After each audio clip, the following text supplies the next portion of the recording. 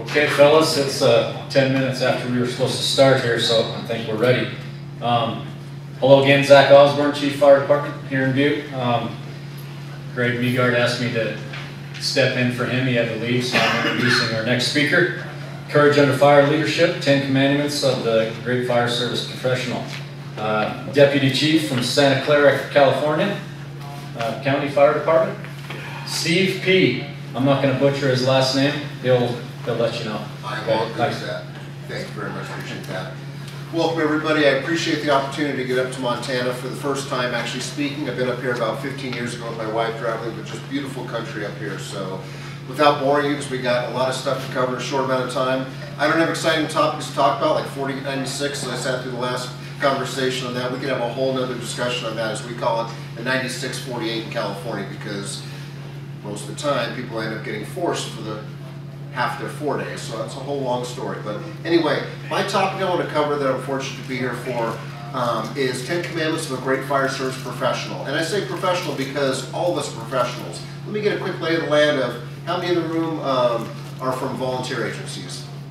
Probably most of you. Okay, how about career agencies? Any others I missed? How about for rank structure? Chief officers? Okay, company officers? Firefighters? Engineers, or both, okay. Now, all of us have leadership potential. I think that's something that some people only point to the chiefs or the captains about. Well, I'm just a firefighter, I'm an engineer, I'm not a leader. You are a leader. You know, if you really think about all of us as human beings have leadership potential, and that's going to be my challenge to all of you. So, I talk about a topic, Courage Under Fire Leadership, that's near and dear to my heart. Why I call it Courage Under Fire Leadership is because I think it takes courage to be a leader in today's world, seriously. Not just in the fire service, but in the entire world. Any of you want to be, say, the President of the United States, or a governor, or a mayor, or a city council member? Maybe some of you have done that stuff, and my hat's off to you. Hey, anyone want to be maybe like the CDC director or public health director, say, about 2 years ago? No, thank you. I mean, that, whether you agree or disagree, it takes courage to make decisions, and that's what I want to talk about today, and I'll build upon tomorrow when I do the closing keynote in the morning, which I'm honored to do as well. So, just a little bit about myself here.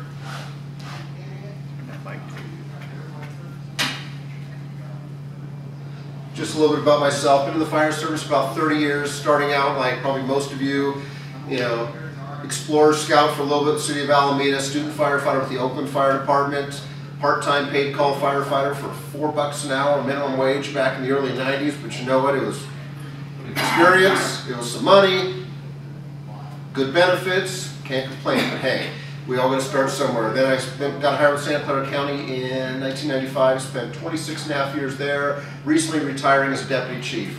So I was fortunate to spend about 5 years as a firefighter, about 5 as a captain, about 5 as a battalion chief, and the last 10 as deputy chief, give or take. So a lot of great things I've been involved with. I'm still involved with a lot of things, teaching at the community college, Chabot College in Hayward, teach the Intro to Fire class, contract instructor with the National Fire Academy, as well as contributing editor with Firehouse Magazine, and author of 5 different books, which really excited that Fire Engineering is also publishing my next book on Courage Under Fire Leadership, hopefully out next year. But enough about me. Feel free to grab my cards at the end.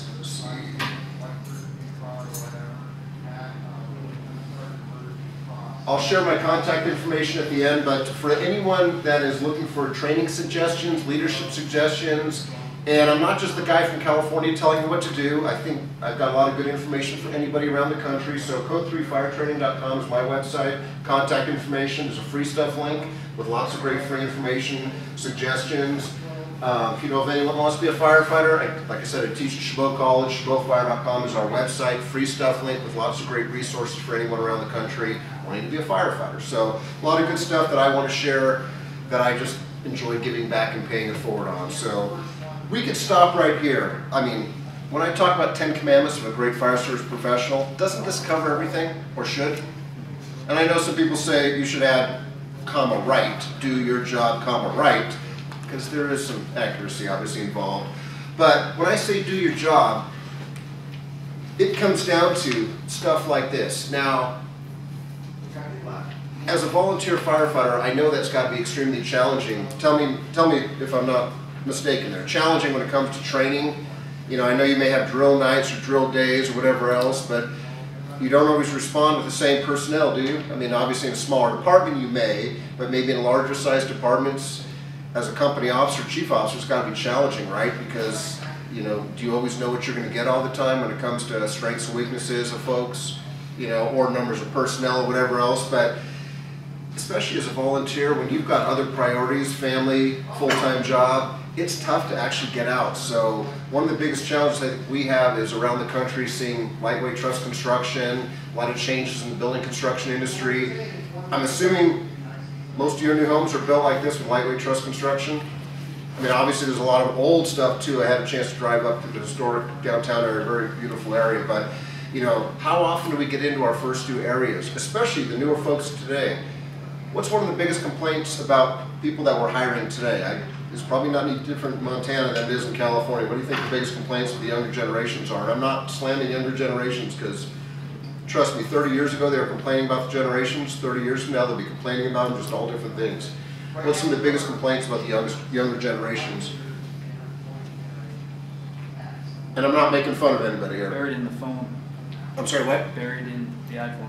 Buried in the phone potentially, but let's maybe be a little more specific. How about when it comes to maybe mechanical ability knowledge?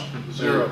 Yeah, well, yeah, and I'm mechanically declined, yes. I'll be the first to admit that. My wife's a mechanically inclined one.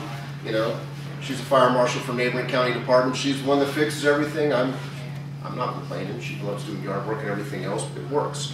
But a lot of the mechanical ability things, we used to hire people from the trades. Is that the same up here, where you're pretty much struggling trying to find people with experience from the trades, let alone just basic skills 101? Well, partly it's not their fault as much as whoever raised them, but we're not going to get into that as much as we could, because I think we all have that duty to mentor others. But when it comes to like building construction knowledge, we need to get our folks out there to show them the hazards that are out there, that are not just in newer buildings but also older ones. We talk about doing our job. Did we do our job here? And I'm going to share some pictures and videos. We're not making fun of any departments. We're not Monday morning quarterbacking anything. We're not critiquing anything. We're trying to make these as lessons learned.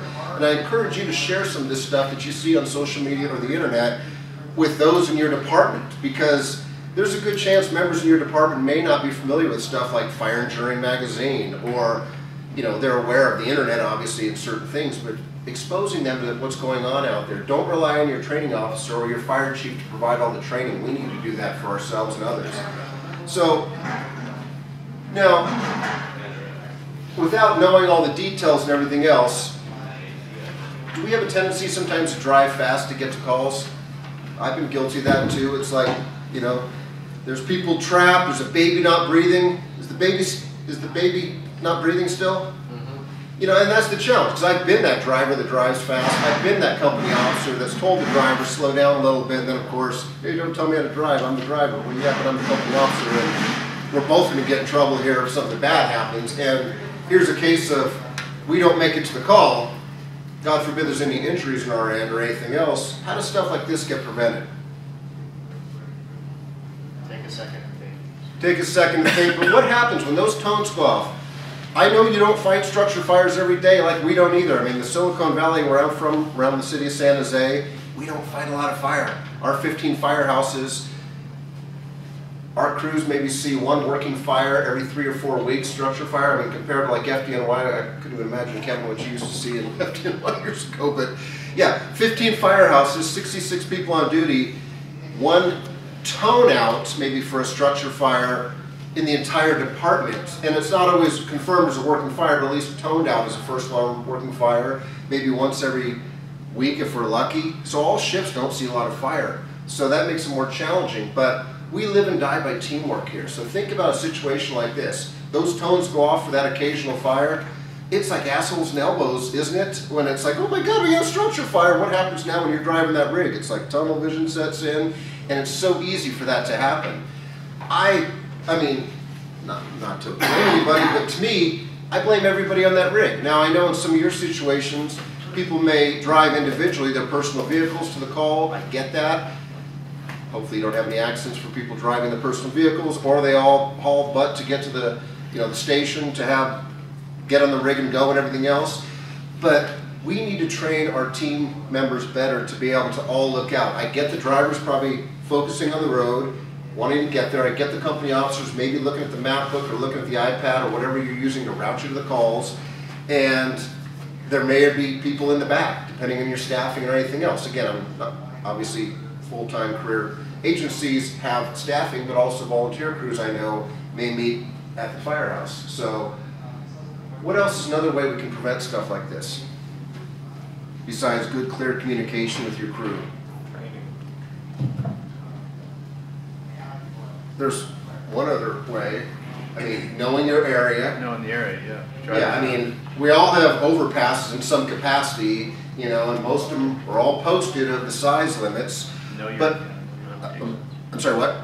I'll just know your heights and stuff. Well, yeah. not just know your area, but know your specs of the rig. When I was brand new driver on day one, I had a company officer who's like, okay, check your gear out, you're driving, you know, go over the rig this afternoon, you know, I'll give you a quiz and stuff, and on the way to the store today, we're gonna go drive around the area. I'm like, cool, bring it.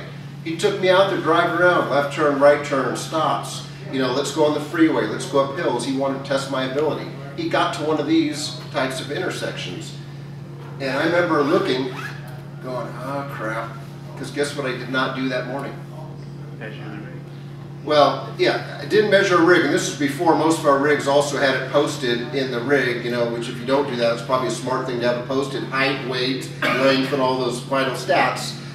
Well, I'm like paralyzed, I'm like, oh shit. And I had to ask him, I go, can we make it or not? He goes, you're the driver. He goes, open up your binder, and it was a slow street, so we pulled over, he goes, open up your binder. I go, okay, 9 feet 6, because it was 10.0. I go, 9.6, we got 6 inches to go. He goes, slow down. He goes, what's that 9 feet 6 inches? What's that highest point? I don't know. He goes, get your ass out and look. So I get out there, I go, well, it looks like the deck gun. Okay, well, is there stuff stored around the deck gun? Is it fully seated? Crap. So we made it through, but what do you think I did the next day? Because he also took me by bridges too, bridges that are posted, and after that it's like, crap, what do you think I did the next day and every time I went to a different rig? Check the specs out because we all have different rigs. What do you think I did as a company officer? Same thing.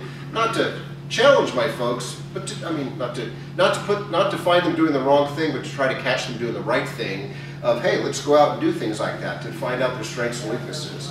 Then you look at a picture like this. Were they hauling butt? As far as I know, nobody was killed or injured on this. Some uniforms and some probably underwear had to be changed, I would venture, but you think they were hauling butt, and before you answer that, were they hauling butt? They almost made it. They almost had it there, but I don't know of any rig that's less than 8 feet tall. Most of them are at least 8 feet tall. But again, there's the challenge. Now, if you're backward-facing seats, literally face backward, the firefighters riding backwards can't always obviously see. But if they are facing forward, I know it's tough to look around in many cabs. But again, when you bring new people on the job, I know you're training them, I know you're probably saying, if you see something unsafe, say something, do something, but are you empowering them as well too? And I think that's that challenge we all have to do to not just learn our areas, learn our jobs, but maybe the firefighter in the back needs to be the one that says, hey, slow down a little bit. I don't know if we can make it through that, or, you know, whatever else. So, number 2, train like your life and the lives of others depend on it. It's simple. I love this picture that I saw. You know, we've all probably joked about situations like this. Hey, bad Ford firefighters aren't good at all.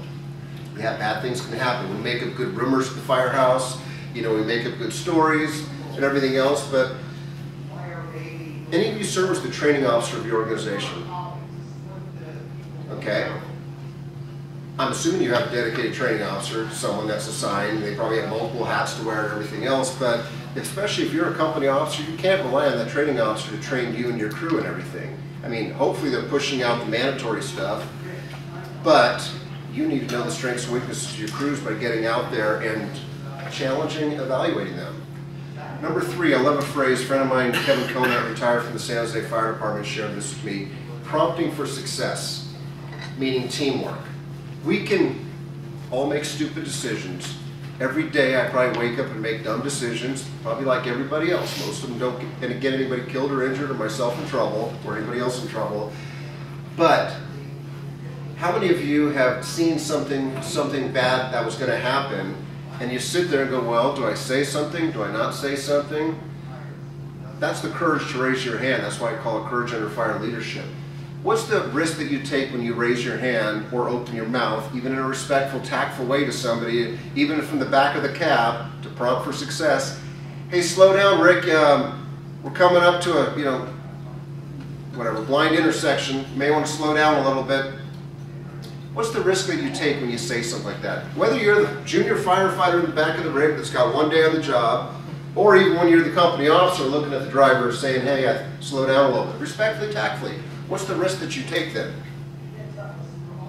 See something, say something, do something. That's what we preach, right? Don't we teach that in our academies when we bring people on? It's unsafe, say something. Yeah, it all sounds great, doesn't it? What happens when you do say that, usually?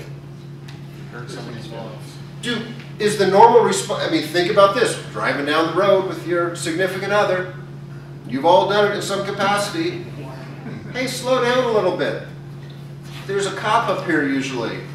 Is that usually met with a, thank you, dear, I appreciate that? No. Yeah, how many arguments have usually started just in a car from something simple as that? And were they doing it to jam you up? Maybe. But what do we now do? Instead of thanking them, we call them a nag, we call them whatever else. Don't tell me how to drive, don't be a backseat driver. All they're doing is trying to do what? Help you. Well, help them too, because maybe they don't want the delay, they don't want the money spent on tickets or whatever else. That's prompting for success.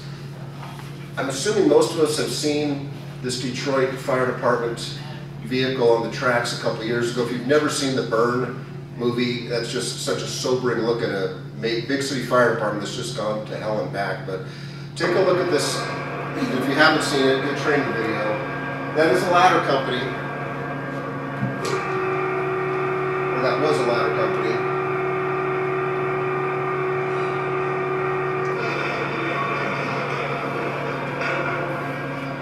Oops. Any of you seen the Burn movie? There's actually a new updated version come out. Our union president bought that for our stations. He was so pissed about hearing how bad the stations were. Excuse me. The oldest station at the time was like maybe 40 years old, so it's not like, Detroit 100-year-old firehouses that are falling apart literally, and some of the stuff that you see on YouTube videos in Detroit. Our stations are actually pretty good, pretty nice condition. But anyway, the union president made that mandatory watching for all the personnel to make them appreciate how good they have it at County Fire. But during the Burn DVD, there's one segment where the commissioner of Detroit is outside at whatever the shop area or the mechanic shop, and he's basically ripping the crews that are out there, basically saying, you knuckleheads left $1 million ladder company on the tracks. That was this call right here.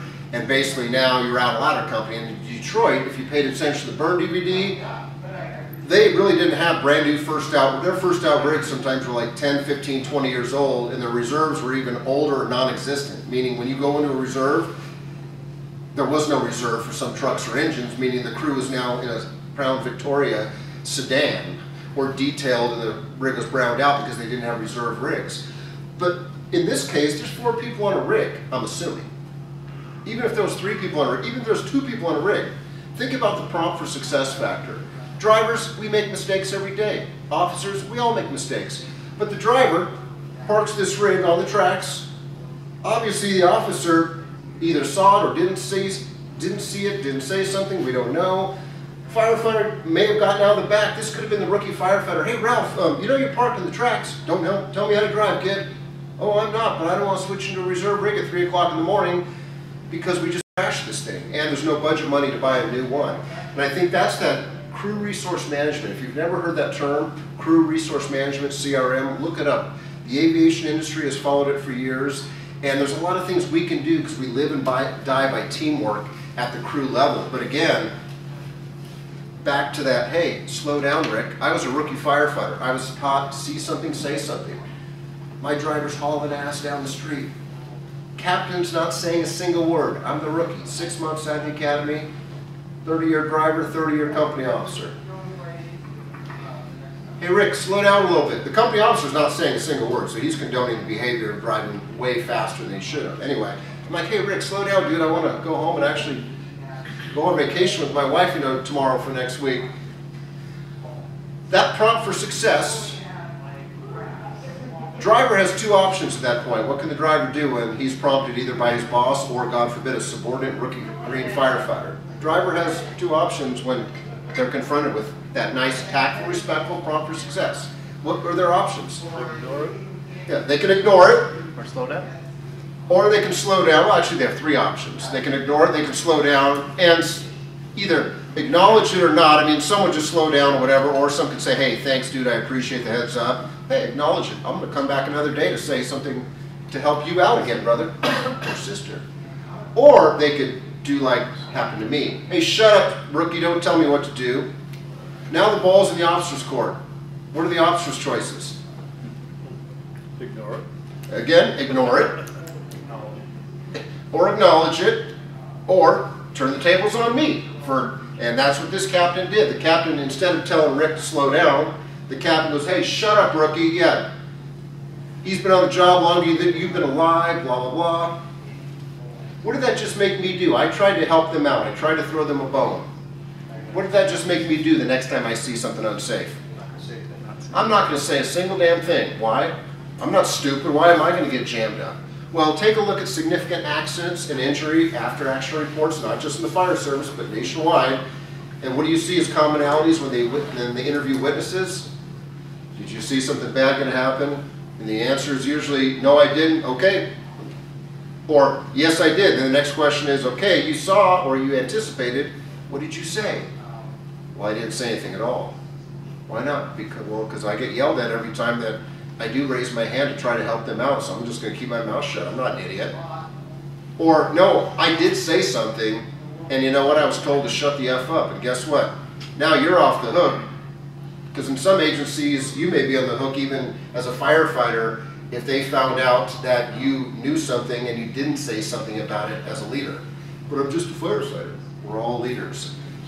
All right, talk about taking ownership and having pride. Taking ownership and having pride in what we do. I mean, Rick Lasky wrote a great book on ownership, pride and ownership of the fire service. I hear a lot of people sometimes complain about their firehouse situation. We can't always pick our crews. You know, we can't always pick our assignments. It's not always, I mean, yes, we can quit and choose to do that, but we don't always get a chance to maybe pick who we work with or how we work or who we respond with. But we live in a society and a time in the world where it's so divisive and people love to complain. I mean, you touched on technology earlier. I mean, I think there's a lot of good benefits to, and I just use this generically as technology. There's a lot of benefits to it, but it makes it a lot easier for people to moan and groan and complain.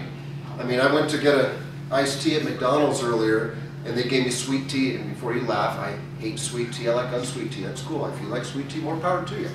I'm not a hater. Well, they gave me sweet tea by mistake, and I literally got about a block away, and I was like, oh God, the sugar. Okay.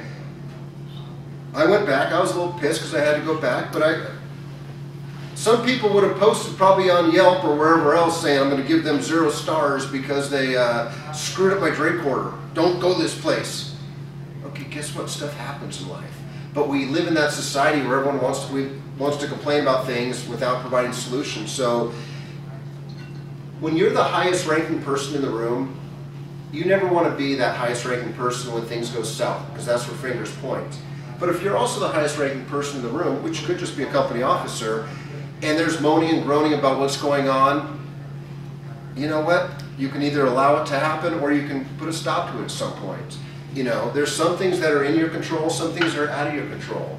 You know, I missed the entire conversation that the two chiefs were talking about beforehand, but I know there's a lot of fire service issues out there that are very polarizing that can get a lot of people taking sides of things, or sides with administration of why are they sticking it to us, or why are they jamming this down our throats. Well, sometimes it's out of their control, but when you start complaining about your own situation, if you can't make it better, leave. But you know what? We all have the ability, even the junior firefighter, the rookie of all rookies, has the ability to make things better, at least with a positive attitude, and at least not getting sucked up into the negativity. So, you know, do what you can at your level. You know, I remember coming to work years ago where a crew was complaining about the chief's doing this, the chief's making us do this, the chief's making us do this. And I go, okay, the chief's not making us do this. The chief's boss, who is the board of supervisors, is basically threatening his butt to do his job by making us do this. And they're like, no, he just needs to tell the bosses to just stick it. I'm like, yeah, that works when you're an at-will employee that's not union represented and has already been told by his bosses, you will do this. I'm not a mind reader, but I can figure out what that means, especially in that position. So he doesn't like it, but he has to do the best he can to sell it and market it, and it is what it is. But as I told the crews, I'm like, guys, I go, we can't have this negativity continue. I go, I mean, I finally got frustrated. Okay, it's like 9 o'clock, 9:30, we're going out to the store, we're going to do a little bit of training on the way to the store. Done with this conversation. Well, this is bullshit, blah, blah, blah. Okay, none of us can do anything about this decision. That's the union president's job, and that's the fire chief's job to deal with this issue. We need to be good to go when the bell goes off for Mr. and Mrs. Smith. And it's like, I know some people don't like to have to be told that, but it's like, you know what, hey, this is what we need to do. I mean, again, that's obviously for career personnel, but for volunteers, same thing too. Make it rock. Now, how well do you get to know your first due area? Now, some of you may laugh at, what the hell is that yellow thing? I mean, I know many of you probably have areas that those are pretty much non-existent. Your hydrants are basically, okay, I'm going to show my California here, and I don't mean that in a negative or good or bad way. What do you call your water tenders here? Water tenders or water tankers? Tankers. I don't care what you call them personally. I know in California, I know the UICSL, I don't care, whatever you call them, you call them. But the big things on wheels with 1,000 to 2,000, 3,000 gallons, I get that. But for those that do have hydrants, you know, take ownership. I remember driving down the street, this was not our first due area, and I won't say whose it was, but I was just sort of driving down the street seeing this and going, I remember back days when I was a fire captain and we'd be driving down the street and it's like, hey, did you just see that hydrant? What are you talking about, Steve? That hydrant that's like buried in there? Oh, it's, you know, we'll find it in the middle of the night. Oh yeah, okay, we don't get snow on the ground like you guys get. We have blue dots in the center that signify where the hydrant's at. We don't get rain either, but sometimes the blue dots are missing, they're damaged, and I want to know where the hydrant's at, so take ownership. You know, take ownership of your apparatus. LA County Fire posted this, someone with LA County posted this a couple of years ago. I remember posting this on Twitter. A lot of LA County engines, they take pride in their apparatus, with their, especially their hose beds. And it's almost like a competition amongst the crews. Well, I remember posting this, and I don't mean to be a troll sometimes, but it's entertaining on the internet to see responses. You know, I'm not so stupid as, you know, stupid to be naive, but when I look at something like this, I'm like, hey, you know what? I'll give credit to this crew that takes pride in their apparatus. I bet you I can open up probably all the compartments. I bet the tools are dialed in. I bet they're maintained. I bet the crews are trained. I'll give them the benefit of the doubt, as I should. But on Twitter, there's a lot of people that were starting to, well, they must be a slow engine company that runs like one call every week. You know, they got nothing better to do than polish their engine. And one of the members of this crew actually got on Twitter and said, no, actually, sir, we run 10 to 15 calls a day. We probably see fire in South Central LA, Watts area. We see fire probably every day in some capacity. So we're dropping hose every day. We take pride in what we do. And then it was cool because there was people from posted pictures of FDNY rigs. I saw some Washington, D.C. rigs. And I know it's not everywhere, and I know it doesn't mean a lot, but when you got a, shit, what's a new engine cost these days? Upwards like 800,000, give or take? Yeah, give or take. Let's take pride in what the taxpayers are fortunate to give us. But again, doesn't mean they're dialed in firefighters, but I'll give them the benefit of the doubt if they can take ownership and pride there. Now, I saw some of these documents out on one of the desks out there. If you haven't seen this document, it's a free PDF on the internet. Just Google Healthy In, Healthy Out. Washington Council of Firefighters put this together. We used this a few years ago, sit down with our labor group. Now, we know this is a hazardous job. Trust me.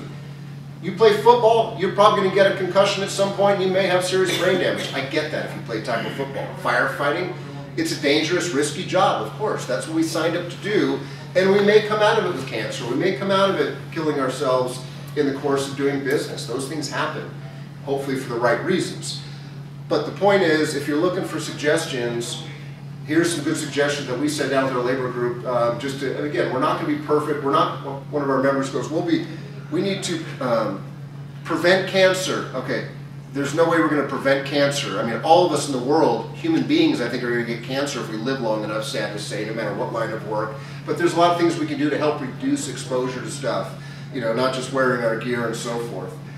Now, I love seeing pictures like this. It's not uncommon to see fire departments post pictures, or maybe unions or associations or whatever organizations post pictures like that. a training burn, I get it, looks like. Well, you got one red hat, the company officer, with about 7 other, give or take, firefighters. Okay. It's obvious the one that doesn't have the SCBA, right? Here's the one that doesn't is the person that's on the nozzle. Now here's the challenging part of, we all preach this brotherhood crap, which I'm all for brotherhood, but where's the brotherhood there? That ain't brotherhood. But then of course, what happens when that person steps behind? I mean, there's a company officer that's obviously not doing their job. If they're career, they're stealing money from the taxpayers. If they're volunteer, they're still not supporting their members. But why do you think, again, we could speculate, but that person doesn't want to give up the nozzle. I get it. But where can this come back and bite us? Let's think bigger picture. I want also everyone to come away with it just thinking a little bit bigger picture. As a firefighter, you may go, that's a cool picture. What's the big deal? Where can that come back and bite that guy on that nozzle? Think 3 years out, 5 years out. If you get sick. Now he gets sick. I don't know your workers' comp laws or benefits that you get from workers' comp, but I know in California with so many fraudulent claims, workers' comp pretty much denies, even though we have cancer presumptive benefits, workers' comp in California pretty much automatically just denies it, pushing it back to the employee to prove that they actually wore their stuff, they were trained properly, and they didn't do stuff like this. Then they have investigators that search, obviously, the department website, the union or association website, and just the internet. Now, when you're dealing with whatever stage cancer at that point, I couldn't even imagine, knock on wood, having to deal with that. But you're not in a position to want to deal with stuff like that. Your family's not in that position. We have one of our retired captains.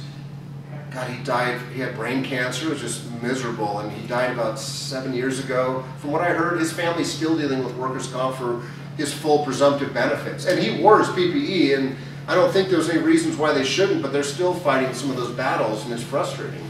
You know, that this is the type of stuff, and that's why, especially if you're a chief, if you have a PIO, most of us don't have dedicated PIOs, but if you have one person that's responsible for posting stuff on social media, make sure you actually look at that stuff. Even your union page. I mean, you may have, if you have a union at all, I've had on occasion had to call up our union president or someone on the e-board to say, hey, you know what? That picture of the guys on the roof, yeah, it's a cool picture, chief. I know it's a cool bitchin' picture, but they're basically admiring their work after they cut the hole in the roof and nobody's got their SCBA on. Oh shit, I didn't think about that. Yeah, let's probably not have that picture on there, you know, let's just try to stick to pictures with people wearing their gear. I know it's not a perfect world, but we got to do our best to look out for each other. That's the whole concept of prompting for success, because obviously the officer's not doing it here, so. And speaking of officer, the last thing you want to do is, you don't want to have to make your boss do their job. When I say that do your job is,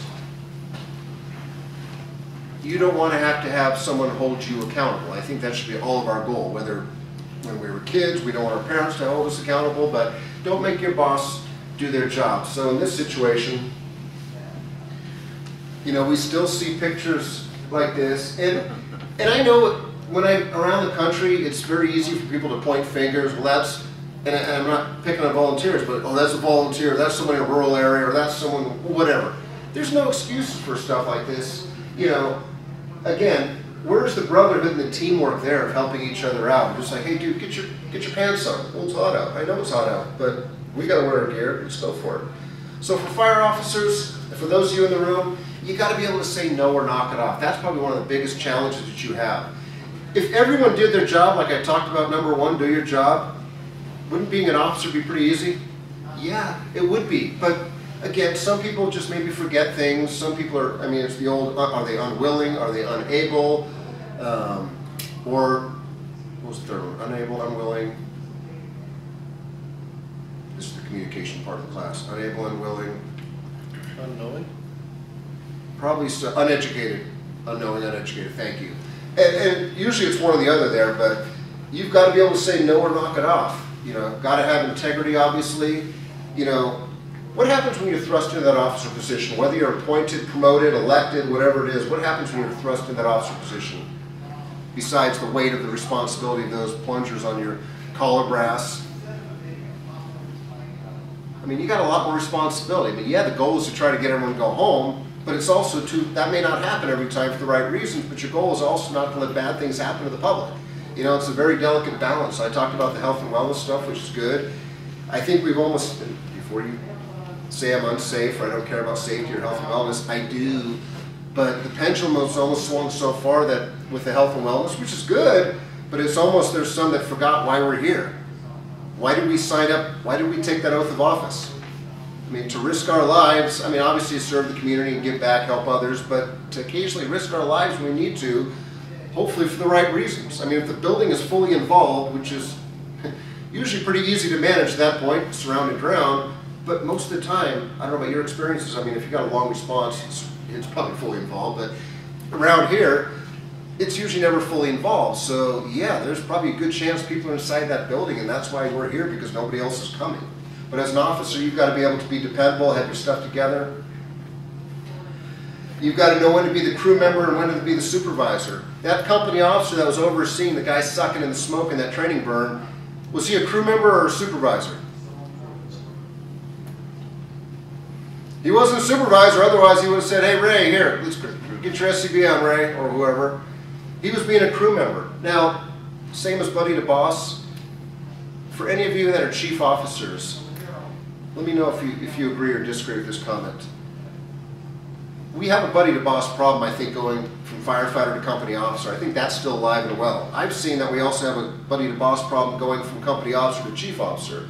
Shift commander I'm talking about for career departments. I see a lot, and it's all around the country, shift commanders that were probably never strong company officers, but then now they're a battalion chief or whatever you call the shift commander for a career department that don't want to be the bad person. Because now, instead of having maybe one or two people to supervise, now they're in charge of multiple companies. They don't want to be the bad person. And it's like, no, I mean, no one's asking you to be the bad person. Just do the right thing, and you know, if everyone did their job, it'd be easy, but you got to keep people in check. And then I talk about utilizing the headline test. One of our retired BCs put this together with me, and it's a lot of things to remember, but it's that old saying of, you know, nothing else, don't do anything that your mother or your parents would be ashamed of, you know, and if that's one way to remember things, that's great. But the headline test, as a company officer, are you going to get tested by your crews? For parents, do your kids test you? Test your boundaries. Test to see how far, you know, give an inch, take a mile, and all that other stuff. You know, I think that's that good resource that I've had to throw back sometimes, because when, hey, I want to take care of my personnel. I want to do what I can for them. Then there's times where it's like, hey, as a captain, Steve, can we go to Pete's Coffee? Okay, I'm not a coffee drinker. I like my iced tea, but Pete's, there's no Pete's in our first due area. Well, it's on, you know, El Camino Real over there, which is the city of San Jose next to us. That ain't our first due area, that ain't our jurisdiction. Well, we can just go over there stealth. Well, stealth don't work anymore. Why does stealth not work anymore? I don't know what you're, what? GPS. Well, first of all, I don't know how long they've been in rigs, but black boxes have been in rigs for probably at least 15 years, if not longer. So you got to realize there's GPS in the rigs. Also, when we're driving those big BRTs, big red trucks, we have white ones, I was going to make a white joke, but for red trucks with the billboards of the department name and everything else, it's pretty obvious. It's like, hey, what's a Butte fire engine out here, obviously, what's a Butte fire engine doing in Helena or Missoula 2 hours away is stretching it, but in our area, all this, for anyone that's been to the Bay Area, everything, you don't even know the difference in the cities because they all blend together because there's so much people there, but everyone's always watching. Plus, everyone's got one of these days, if not two of them, and looking out for us. So when that crew wanted to, hey, Steve, you said when you gave us expectations and your leader's intent, because we all should be doing that as officers, you said you'd take care of us, you'd get us what we need. Right, I did. I guess I forgot to say within ethical good reasoning or with integrity, and I use this to sometimes throw it back of, no, we're not going to do that today, but here's why. Because is it the right thing for the department to go get coffee in another first due area? No, I don't see that. Is it right for our personnel, maybe those two on the rig, because they can't, God forbid, they drink Starbucks or Safeway coffee or whatever else. But here's the thing. Let's say we get in trouble because GPS catches us, or there's a run in our first due area, real estate's uncovered, and now we got a long response time or something else, and now we get in trouble for it. You think they're going to have my back as an officer because I took care of them? Remember, why do you never want to be the highest ranking person in the room when things go south? Where do the fingers point? What do you think they're going to say? Well, you should have said no. Oh yeah. Or you said it was okay. Yeah. So it is, and they're going to get in trouble probably too, just like I will be. But you know, obviously things that may help us make an ethical decision. Thankfully, there's not a lot of ethical decisions on a daily basis, but sometimes there are.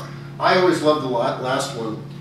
If any of you are ever in charge of discipline, I mean, discipline thankfully was rare in our department. 99% of the people do the right thing. Every now and then someone needs to get disciplined, I get it. This is something I learned from a friend of mine, is those occasional times as the admin chief when I had to discipline somebody, not a written counseling, but maybe suspension, even termination, or maybe transfer, significant stuff. They'd come in with their union rep and they'd plead their case, and I'd share all the facts with them. Okay, we're going to do this. Here's the reasoning why we're recommending whatever suspension, whatever else. Here's everything that we had, and obviously they have rights and everything else.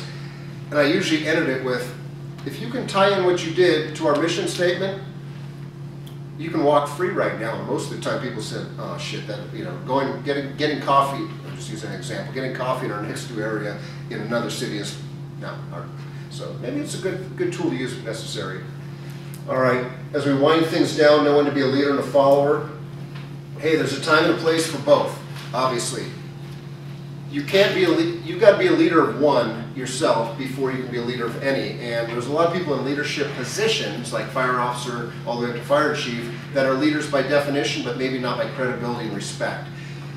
As much as you may hate your boss, I mean, we never always love every one of our bosses, but you at least got to have their back, because if you want them to have your back, you better have their back and help them out and throw them bones, as tough as it is. You know, I love when people say, like, I don't want to drink the Kool-Aid. It's okay to drink the Kool-Aid if the Kool-Aid's good. Meaning there is some good Kool-Aid out there, doing the right thing for the right reasons and everything else. Here's a situation from Chicago. And you may go, God, I'm glad we work in a volunteer department. Well, that can happen too in volunteer organizations, but a veteran Chicago firefighter was fired. Apparently having his girlfriend come to the firehouse, his brothers and sisters looked away, happened multiple times, up to a dozen other firefighters, some of whom retired because they were going to get disciplinary action, stand accused of basically not paying attention.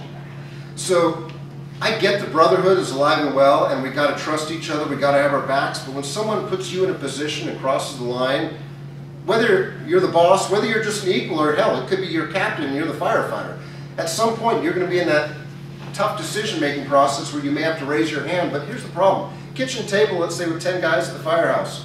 You want to be the one that raises your hand and say, hey Rick, dude, you got 20 days off a month. Can you keep it in the pants when you're on the job? Keep that to off-duty stuff, because I don't want anyone coming by the firehouse and, you know, shooting up the place or whatever else. Everyone's probably thinking the same thing because everyone knows right from wrong, but nobody wants to be that person here because now you look like a snitch. And it's like, dude, well, what's the goal when you retire, besides having hopefully a nice long retirement, healthy? You know, we already know we got a divorce rate of about, what, 50 to 60% in the United States, public safety even higher. You know, how do you explain that to your significant other? Because I've seen stuff like this happen where it's like, well, I don't want to go against the brotherhood here. How do you explain that on the home front? Oh, honey, I got suspended for the month of June. Now we can go to Florida for that vacation. I'm suspended without pay, though, but I'll work overtime when I get back, so I'll make it all up. What do you think your significant other's going to say to you? What happened? Well, you can tell your side of the story. 20 years ago, you can tell your side of the story. Why does that not jive today? When there's disciplinary action, this stuff makes the news. And then you get your significant other reading this stuff going, well, you told me this, and this, oh, don't believe that stuff that you read. That's just all a bunch of whatever. You think now you're going to have trust issues at home? So what's Ralph covering for you? Oh, Ralph, no, honey, you and I, circle of trust. We've got that going on, right? Yeah. So I get it's a tough situation, but here's the crappy thing. Usually it's us as the innocent ones are put in these positions to have to be that leader, and again, it might be the lowest ranking person in the room because the officer's not doing their job. It sucks. Touch on relationships a little bit. You know, building and maintaining effective relationships is critical, you know, especially when you're brand new to a position, new to an organization, or on the flip side, you got someone new to the organization. You know, get to know everybody all around you, because especially, not just as an officer, but as a coworker or a subordinate, you need to know the strengths and weaknesses of everybody, especially your bosses, so you can help bail them out at times. like I said, I don't always agree with everything all my bosses did, but I also knew that I better cover their back if I expect them to have my back. So, talked about generations a little bit here. For those of you that are still stuck on, well, these kids today, all they do is they're on their phones and technologies. Billy Goldfeder posted this meme a while ago. All this technology is making us antisocial. Obviously, you can tell the date on this picture because everyone's wearing suits as they're in this train here, which doesn't happen today. But the technology is this stuff right now. 50 years ago, it was newspapers. What's it going to be 100 years from now? I don't know. And again, before you start pointing fingers, I love this picture. Everything goes full circle in life, right? And if you're that person, and I've been guilty of that too, if you're that person, you kids today or these kids today, guess what those kids today are probably saying about you? You grumpy old man. Everything goes full circle. So if you really want to build credibility, respect, especially as you get older, it's tough because if you don't have kids or grandkids, you're going to be working with people. And then obviously volunteer organizations, you may have, 4 to 5 generations of people. I mean, I've seen volunteers 70, 80 years old, good for them. I mean, that's awesome. Then you also have people maybe 18 years old, 16-year-old, depending on what you do. Talk about relationships here. I love this picture here, We're type A personality firefighters, same with cops there, but I love this. Our fire station's next door to the police department, pranks ensue. If you don't know your local law enforcement, invite them over to the firehouse.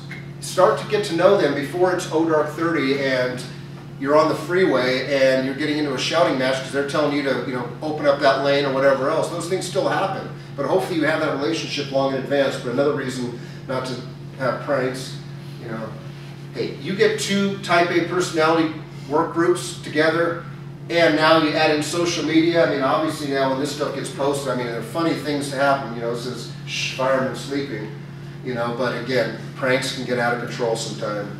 So, just a few other things. Remember that leadership and teamwork starts at the firehouse. That is so true. Just a quick little video I want to share. And again, this stuff can happen. Like I talked about things out there.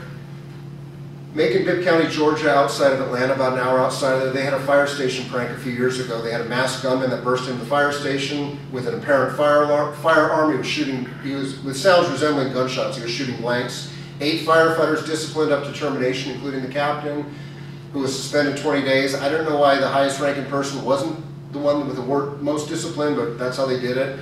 The terminated firefighter states stunts like this are not unusual. He's seen at least 3 like this. Why? Because again, he doesn't want to get fired and he's backed up against a cliff and he wants to rat out his boss, which for all those times you think you want to help out your firefighters, they will rout you out if they're looking at their butt backed up against a cliff. But this little video you can find on YouTube. There's a rookie firefighter you're going to see in the middle of the picture here scared out of his wits because he doesn't realize that the gunman is a firefighter from another station. So they're just playing a prank on, hey, it's the rookie. Let's see if he panics or craps in his pants. This is their video, so very professionally done. Wait till the end. One of the firehouses.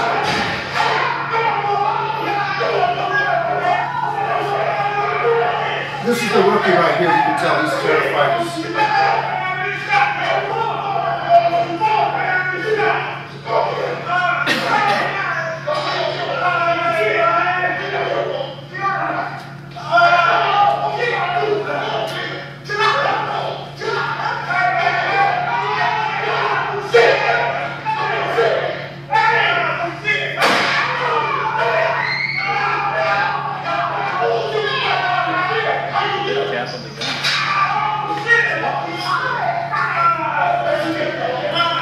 So in case you're wondering what department was, they posted this on YouTube right away. They're proud of their work. So in case you're wondering about who it was, this is why our billboard t-shirts come in handy, you'll see shortly. Making good fire. And it gets better. They're so proud of their work. So watch, this is the video they posted. So imagine yourself being the fire chief. You wonder where it was filmed at? Okay, now you know. And you wonder who was involved for the investigation? Oh my God. They immediately posted it, and then common sense, someone got common sense and they yanked it down. But as we know today in the world, the internet, everything's up there.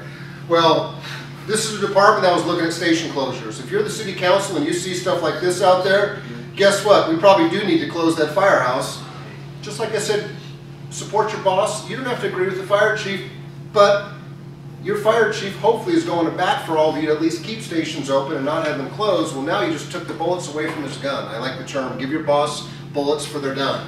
Meaning, do the right thing so they can go to bat for you. They yanked it. What would a good company officer do at that point, the highest ranking person? If you realize it was bad enough and you yank it, what would hopefully a good, ethical, common sense officer do immediately? I know we're short on time here. I apologize for running a little bit over. Wouldn't have to have a conversation. First of all, it shouldn't have happened, but once they realize it happened, do what? Own it. Yeah. Own it. Phone a friend very quickly, meaning your boss. Boss, we screwed up big time. You need to come down here right now. What are you talking about? This is code 3, lights and siren. I need you to come down here. I need to follow the sword. Well, boss, in this case, life's about choices. Look at the boss. There's now a text string as part of the investigation between the company officer and her crew of them basically, are we in big trouble? Are we fired? Don't think so. I didn't know it was going to happen last minute. That's the officer. I might get suspended. Basically, they're corroborating their story. I love it. But it was recorded, so they knew it was happening. Yeah. Okay. So now this comes in, but they yanked it. They didn't tell anybody, apparently, until it leaked out. And then next thing you know, the fire chief's doing damage control. And then obviously the investigation makes it very easy, because the firefighters are obviously ratting out their company officer, and then she's probably blaming them. Well, they put me up to, which, sorry, you're the highest ranking person in the room. But had they owned it right away, jobs probably would have been saved. Careers would have been saved. Families would have been saved. But instead, we get groupthink at the kitchen table sometimes, and before you say, well, God, I'm glad I'm volunteer, we just have drills, we don't have crews. This stuff can happen anywhere in a department facility, and I think that's the challenging part. But as an officer, these are types of scenarios that you got to be the one that raises your hand and says, you know what, hey, we ain't doing that. Well, come on, you don't let us have fun anymore. All that weight of the badge has gone to your head. Well, okay, call it what you want. Let's go back to the headline test. Right for the department, right for the community personnel. I'm actually keeping you all employed, since they were all full-time. So, last two, have compassion and provide courtesy and service. That was our motto on our patches that we try to take seriously. You know, as I talk about ownership and pride, hey, you know what? Especially for career departments that run a lot of calls and have a lot of frequent flyers, it can get very old sometimes and very jaded. Oh, we're going out to this house again, or we're going out there, this alarm's sounding again, or we're going out here again, homeless encampment, whatever it is. Hey, you know what?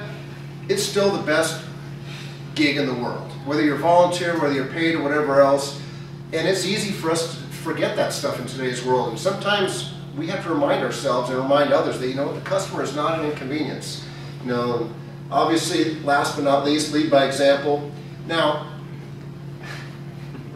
I get shorts are appropriate in certain parts of the country, but chiefs, and you may disagree with me on this, and I'm totally good with that one, but our expectations when I was the operations chief was that, you know what, if you're a white hat chief going to the scene, dress as you would expect your firefighters to dress. You know, if they have to do in 100-degree weather or whatever, they have to wear their full gear, you wear your full gear. You know, I mean, usually a chief is not going inside unless we have multiple chiefs, and we may have some station inside, but at least walk the walk, talk the talk. You know, you look at some other pictures, we always talk about it's about them, it's about them. It is about them, the public, the customers, that's why we're here. Because if it wasn't for them, we wouldn't be here.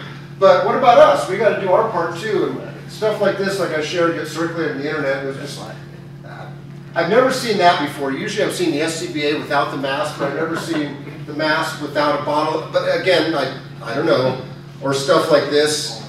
And this was out in the New Jersey, and one of my friends out there says, one of the volunteer departments out there and everything else, hey, at least he's got his SCBA on, his respiratory's protected and everything else. But again, in closing, we don't get a second chance to make a great first impression. Again, most people never call 911 in their life. And when we do show up, whether it's an emergency, a non-emergency, or whether it's at the firehouse, someone knocks on the door, or runs into your crew doing a public education or public relations event, we don't get that second chance to make, you know, that first impression. So someone's always out there watching and ready to call us, especially in today's world. So in closing, feel free to reach out if I can ever be of assistance for you. Connect on social media, Twitter, Instagram, LinkedIn. My YouTube channel has a couple hundred videos on helping people get hired, get promoted. And you may say, well, I don't worry about getting promoted because I don't want to be promoted. That's fine. There's nothing wrong with that. But a lot of good leadership tips out of there as well too. But thank you all for the gift of your time. We ran over a little bit, so enjoy the rest of the conference. Hopefully our paths will cross either tomorrow morning or somewhere else out there. I'm a resource, and have a good day, everybody. Thank you.